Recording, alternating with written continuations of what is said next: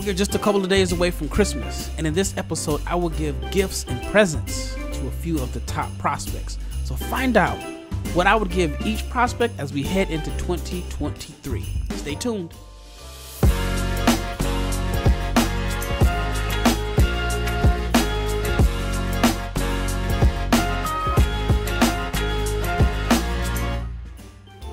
Big shout out to each and every person that has made the Locked On NBA Big Board podcast your first listen of the day. And this episode is brought to you by BetOnline, because BetOnline has you covered this season with more props, odds, and lines than ever before.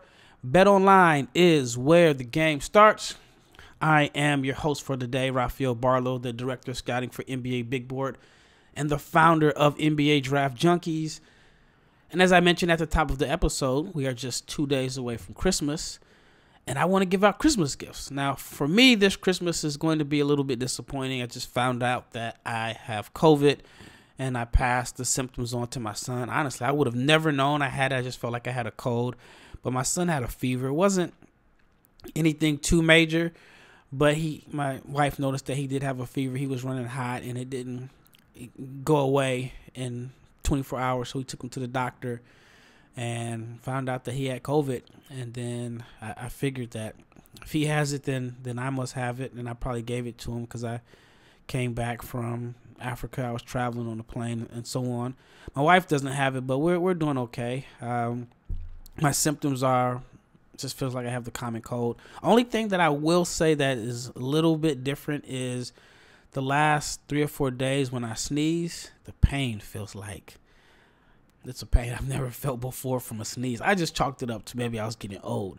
And then I have been, I guess, having like some cramps or Charlie horses randomly. And the first one was I was on the plane, and luckily I was in a aisle seat.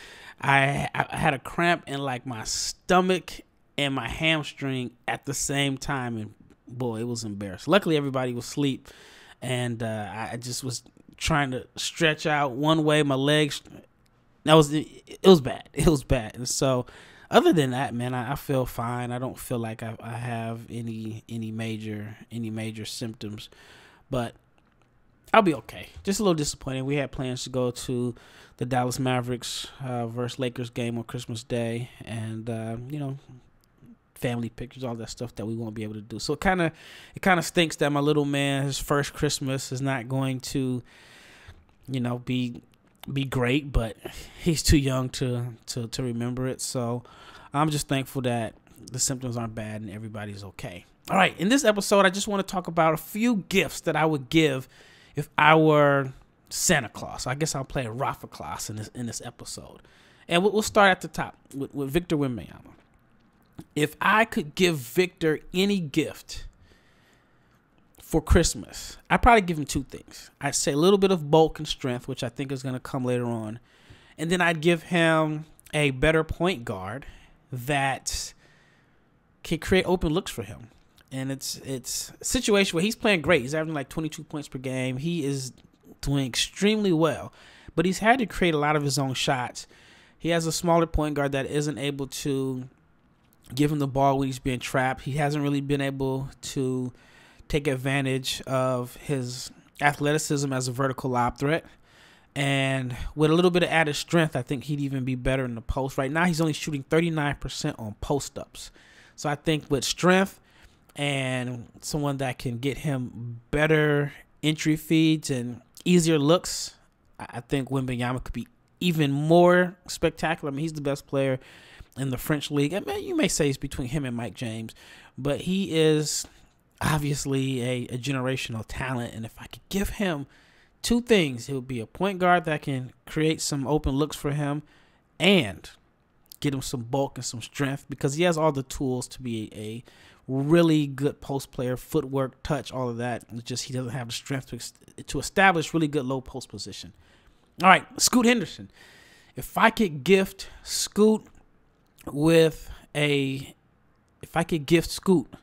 health for Christmas, that would be priority number one. He's, he had the knee injury that he suffered in the scrimmage against the Metropolitans '92. Then he's had like I guess like a concussion. He's missed some time. So I would give him health and just being able to get on the court, because when he's played, he's been really, really good. He's shot the ball well. He's done everything that you would expect for him as far as improving coming into the season. If there was a little bit of concern, and it's not major. I mean, he's shooting 47% from three, which is really good. The free throw percentage, 70% from the foul line. I would like to see that improve a little bit. The 6 assists is good. 48% overall. I mean, the efficiency has been great. But if there's one area where he hasn't been really efficient at, it is finishing at the rim. He's only shooting 54% at the rim, which with his athleticism and physical tools, and I would like to see that get a little higher. So if I could give Scoot a gift for Christmas, it would be health, and I'd make sure that he is a better finisher at the basket. All right, number 3, Ausar Thompson. Now, if I'm Santa Claus, and this is something I probably would have said to you 6 months ago or 3 weeks ago, it's just the same old story. I'd give him a jump shot. He's only shooting 30.8% on jump shots. And as a point guard, I think that it's better to be poor shooter when you have the ball in your hands than being an off-the-ball guy. But teams are just going to go under on the pick and rolls. I would definitely give him a jump shot, because he's a jump shot away from being spectacular. And then you see the jump that Scoot made in his shooting, and then you see that Ausar hasn't really made strides as a shooter. It's a no-brainer that I would give him a jump shot, because I think, with his athleticism and his passing and all of that, if he can make teams pay for going under the pick and roll, then that just opens everything up for him and his teammates. So that's a pretty obvious one there.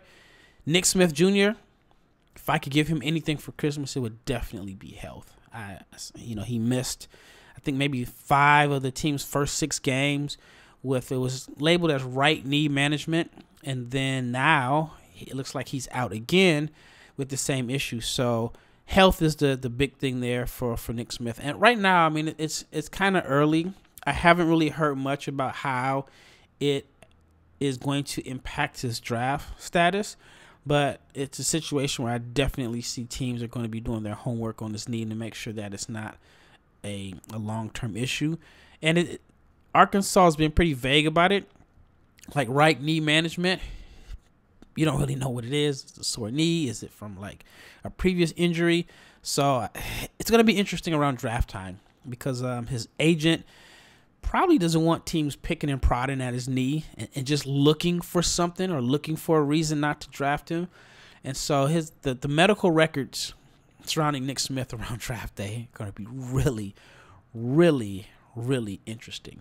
All right, another player that if I were to hand out gifts for Christmas, I'd give Brandon Miller a better layup and finishing package around the rim. He's been dynamite shooting. I mean, over like 44% from 3, something like that. 19 points, 8 rebounds.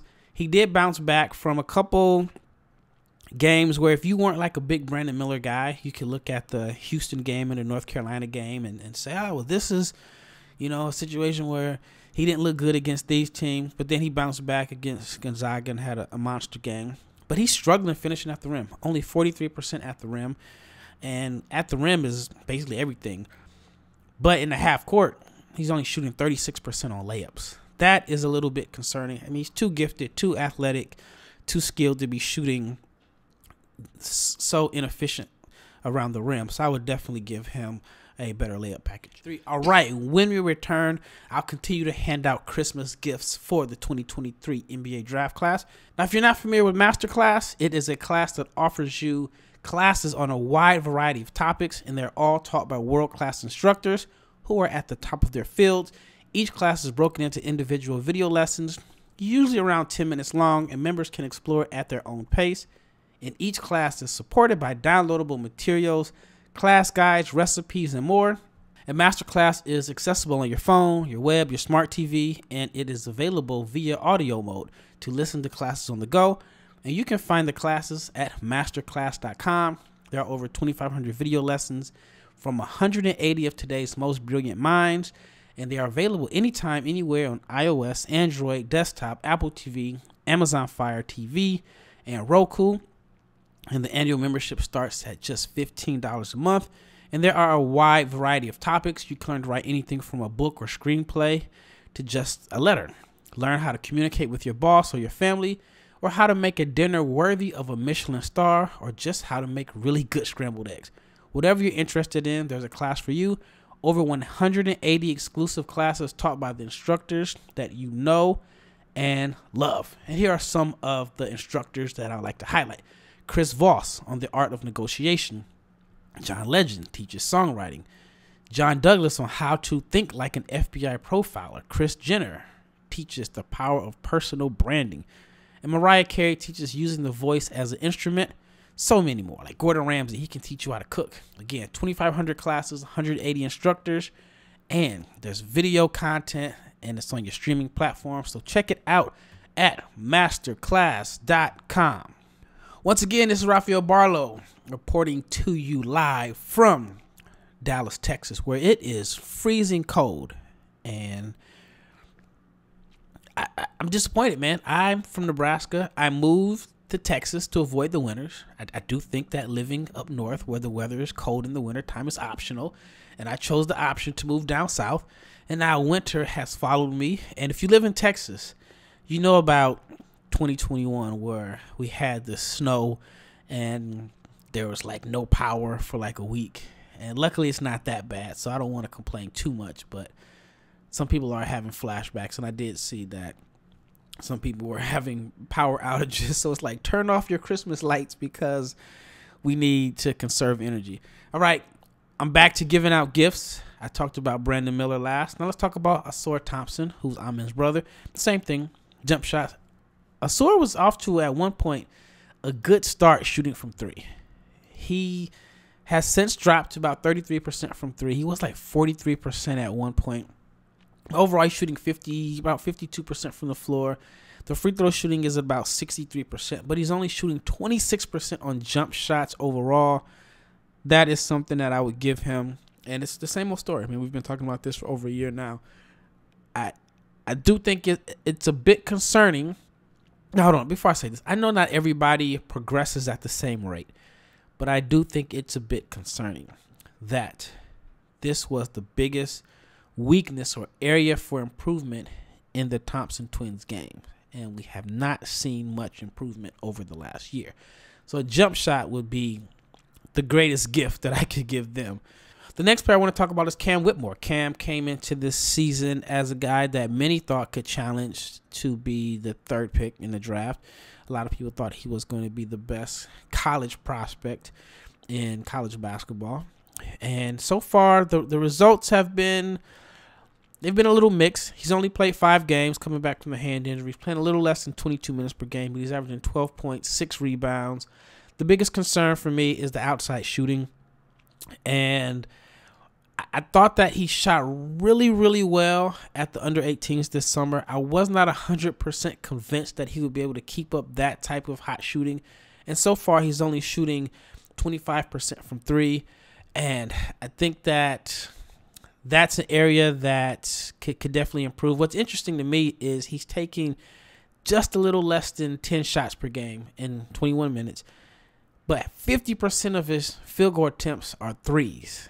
That is something that I was not expecting. I mean, he's had games where he took 7 threes, 6 threes, and the percentage has definitely gone down simply because in his last 2 games he has missed all 7 of his attempts from 3. So the 3-point shooting would definitely be the easiest gift for me to give. And you know, I've been giving out a lot of jump shots so far for Christmas. So if you are a shooting coach, I've probably worked you like crazy because I'm giving away a lot of jump shots so far for Christmas. But I do expect Cam's numbers to go up as his minutes continue to rise. But again, I do find it interesting that half of his field goal attempts are 3-pointers. I would love to see him attack the basket a little bit more, post up, and just kind of he's not. I think he's in a sense he's too athletic, too strong, too gifted around the rim to kind of bail the defense out by settling for a lot of jumpers when the 3-point shot is. I wouldn't say that's his greatest asset, and I feel like if you're shooting, 3-point shooting is your greatest asset, if that's your greatest strength that you bring to the table, then it's okay for you to shoot 50% or it's okay for 50% of your field goal attempts to be from 3. But if that's not your greatest asset, I do think that you can, you're settling or you're bailing the defense out. All right, next, Cason Wallace. Now, Cason, he's so good at so many different things. It gets to the point where you're kind of nitpicking. He is shooting 50% from the floor, 50% from 3. So you're wondering, and that doesn't even include the fact that he's playing great defense. So you're wondering, what do you give someone that seems to have it all? And in Cason's case, I didn't plan on saying that. In Cason's case, free throw shooting. This is pretty alarming. Cason Wallace is only shooting 54% from the free throw line. He's too good of a shooter to shoot 54% from the free throw line. Now, he's only getting to the foul line 2 times per game. But I do think it's interesting. And, again, it's not a whole lot of attempts, but he had a game against Michigan State where he's 2 for 4 and a game against Florida A&M where he was 2 for 5. And it just, by not being a lot of attempts, games where he misses 2 or 3 free throws kind of brings the average down. So I would just give him an improved free throw percentage if I were giving out gifts. All right, Keyonte George, a Dallas area native like Cason Wallace.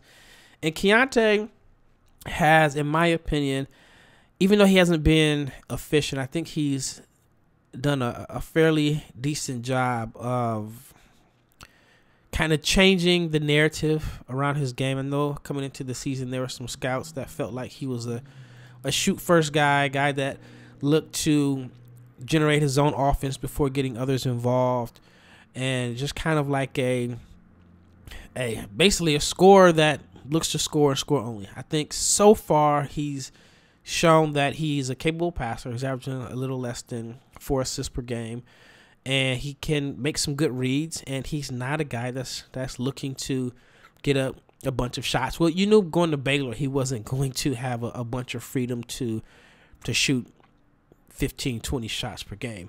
However, the shooting has not been great for him so far. He's only shooting 30% on jump shots. Now, he's been really good as far as shooting unguarded catch and shoot. On unguarded catch and shoot opportunities, he's shooting 47%, pretty much lights out. But when he's contested, he's only shooting 24%. And obviously it's a lot more contested than unguarded shots. But I would bring him a gift of efficiency from shooting on the jump shot. Because to me, the jump shot is his bread and butter. And even though he's scoring, the jump shot just hasn't been there. And if it does start to fall, then Baylor could be really, really dangerous. All right, another player that is a freshman that is expected to be one of the first names called on draft day is Jarace Walker. Now, Walker's playing for a loaded Houston team that has plenty of talent, that has put him in a position where he's playing a role that is probably similar to the role that he will play early in his career as a rookie, as like this role player that does a little bit of everything. But what's a little bit concerning about Jarace Walker, and what I would give to him, is better efficiency around the rim. He's only shooting 48% on layups, and then his overall touch around the basket hasn't been the best in my opinion, and that's including just contested layups, soft touch finishes, floaters, and so on. So I would gift him a better layup package and more efficiency finishing around the basket. All right, last in this segment, Gradey Dick. Now, Gradey Dick has been phenomenal. You can make a case and say Gradey Dick has been the best freshman in college basketball. He's definitely up there with, you can say Cason Wallace, or you can mention obviously Brandon Miller. And Dick he's been really good. I mean, he's been efficient. And before last night's game where he kind of struggled, I think he was like 3 for 11. He was around like 50% from the floor and 50% from 3. Overall, he's shooting 48% from the floor, 48% from 3, a little under 80% from the foul line, averaging 15.5 rebounds per game. I mean, he's been really, really good. So I can't say I need to give him a better jump shot. I can't say I need to, make sure that give him a gift of a better finishing package around the rim, because he's been pretty good finishing there. So this is just kind of outside the box.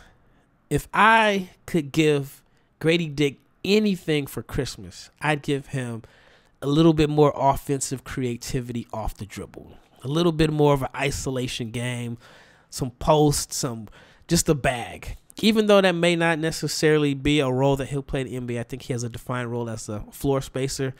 But I think it would be fun to watch if he just had a little bit more creativity off the bounce. And if I give him anything for Christmas, that's what I would give Gradey Dick. A little bit more swagger and creativity off the dribble. All right, when we return, I'll round out this Christmas gift, or this list of gifts that I give for Christmas. But I want to talk to you about betonline.net, because it is your number one source for sports betting info, stats, news, and analysis. You can get the latest odds and trends for every professional and amateur league out there, from pro football to college bowl season to basketball. Everything is at betonline.net. And if you like sports podcasts, you can even find those on BetOnline as well. It is the fastest and the easiest way to get your betting info. So head to the website today. Use your mobile device to learn more. BetOnline is where the game starts. All right, once again, you are listening to the Locked On NBA Big Board podcast. Big shout out to each and every person that has made the Locked On NBA Big Board podcast your first listen of the day. Now, for your next listen, check out the Locked On Sports Today podcast. From the games that matter the most to the biggest stories in sports, go beyond the scoreboard and behind the scenes with local experts and insights that only Locked On can provide. Locked On Sports Today. It is available on this app, YouTube, or wherever you get your podcast. All right, rounding out this last segment, I'll continue to hand out Christmas gifts. Anthony Black. Similar to Gradey Dick, I would say you can't really look at a particular statistic and say that Black is struggling in this area. I would just like to see him have a little bit more offensive creativity, or be a little bit more efficient as a pick and roll ball handler. Now, I know the pick and roll ball handler stats in college basketball are totally different than in the NBA. The NBA runs a lot more pick and rolls for their ball handlers. The spacing is a little bit different and so on. But I would like to see Anthony Black as a better pick and roll ball handler scorer. And I think that that's something that we probably won't see at the college level, but in the NBA, I think it would be a very good asset to have in this arsenal. All right, the next player that I would like to give a gift for Christmas is Dariq Whitehead, and this is simple: health. Just want him to return to form and just show what made him such a highly touted guy. He's someone that people have been comparing to Benedict Mathurin, and that's a very, really good comparison considering how well Mathurin has played. But Whitehead has shown flashes of what made him, again, so highly touted. But, again, he just, for the most part, he hasn't looked healthy. I know Duke is bringing him along slowly, and right after he had his best game against Maryland Eastern Shore, he missed the next game against Wake Forest with I guess they say it was a non-COVID related illness. So hopefully he can get back to form. If he can just show the explosiveness and just the shot making and the passing that he displayed on the prep level, then I think his draft stock will be fine. But again, I'm giving him health.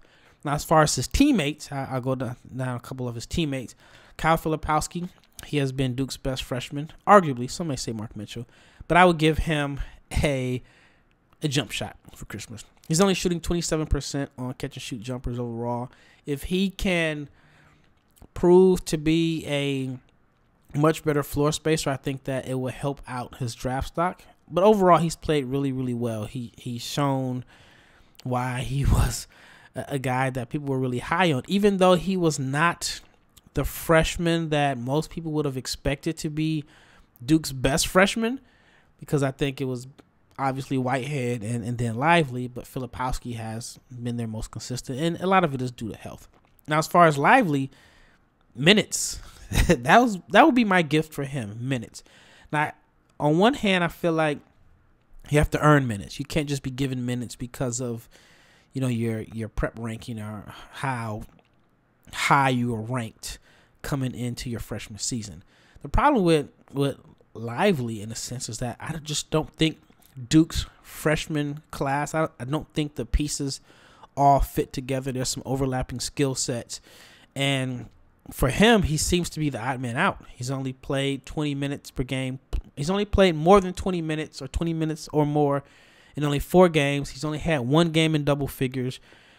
And unless there's an injury or just complete rotation change, I don't see how much can change. You'd have to wonder, like, if he chose to go to a different situation, how much would he be valued even more? How much would his draft stock be improved?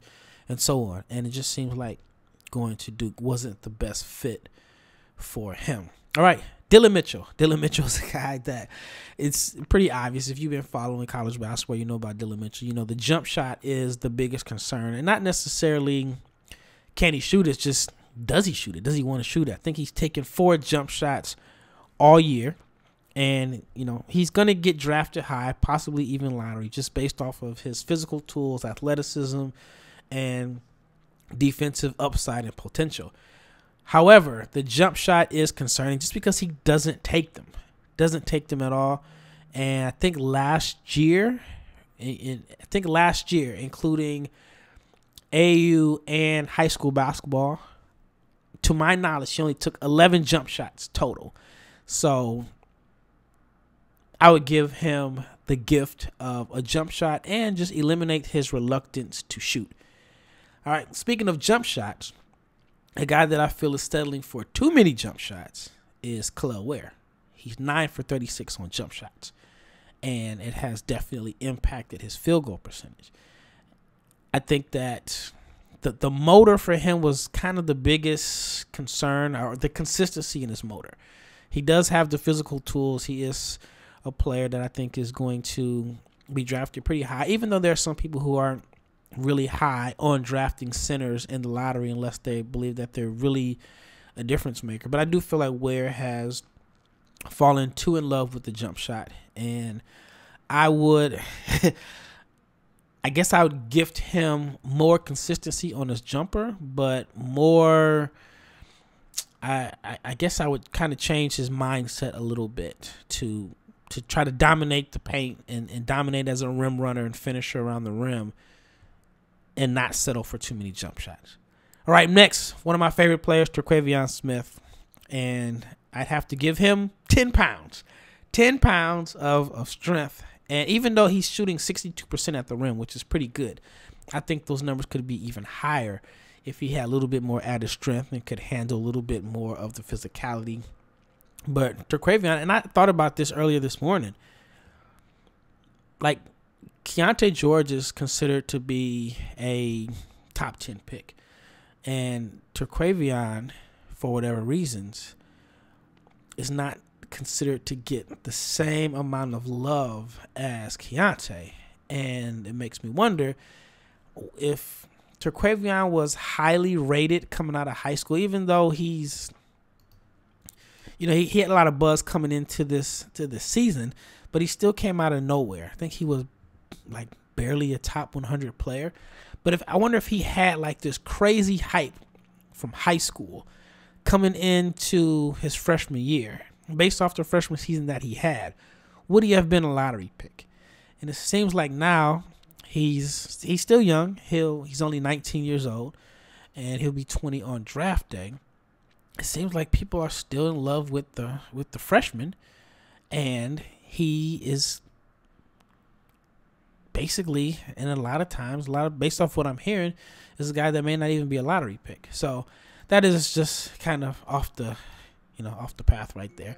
But I'd give him 10 pounds. I think with 10 pounds, that will definitely add a little bit more on to his game. All right, just a few more guys. Julian Phillips, same thing as a lot of guys, a jump shot. He's only shooting 20% on jumpers this season, 5 for 19 on unguarded catch and shoot opportunities, and he's only shooting 44% at the rim. Despite that, he has shown flashes and the physical tools that NBA teams may covet in the wing. Honestly, before he went on this shooting slump, he was leading Tennessee in scoring, and I honestly did not see that. I thought he'd be a guy that, would average 6 points per game and this balanced scoring attack. But I didn't think that he would be leading the team in scoring. But, I mean, they're so spread out and balanced. You can have a couple bad games and you can end up being their fourth leading scorer. You can have a couple good games and you can end up being the leading scorer. But he's averaging about a little around 10 or 11 points per game.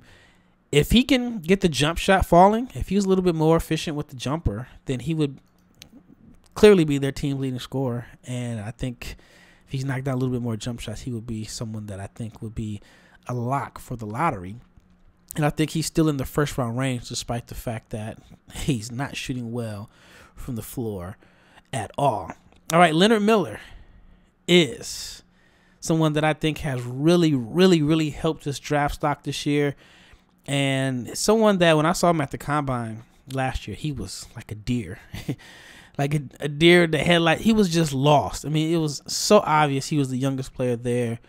He just seemed like he had a long ways to go before he was able to just compete on the NBA level. He did show some flashes here and there of being a good passer. He does have, the size and the physical tools. But this year in the G League, he has been really, really good. I think he's helped his draft stock.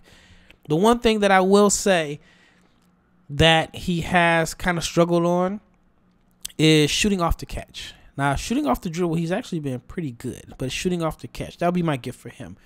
A more efficient jump shot off the catch and playing off the ball. But if he gets that down, then I think he could be one of the biggest risers in the draft. All right, the last player is G.G. Jackson. G.G. Jackson has been good. He just turned 18 years old. He's averaging 16.7 rebounds for South Carolina. He's shooting 36% from three. The efficiency hasn't been an issue. He's just shown a little bit of everything. The one thing that I would gift him for Christmas, if I were able to give guys gifts that will help them improve their draft stock for the rest of the season or even going forward as an NBA prospect, it would be more improved as an isolation scorer. That was one of the things that I really liked about him, was that his size, his ball handling, and his ability to score. And so far this season, he's only 3 for 26 on isolation situations.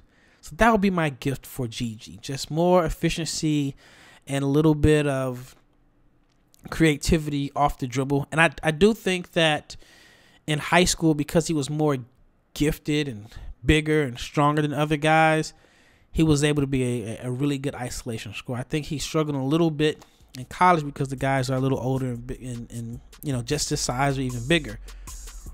But I still believe that he is going to be a very impactful isolation scorer in the NBA. So that would be my gift for him, to just keep improving. But again, he just turned 18 years old. He should be in like college algebra, or he should be just going on Christmas break right now before preparing for a high school holiday tournament.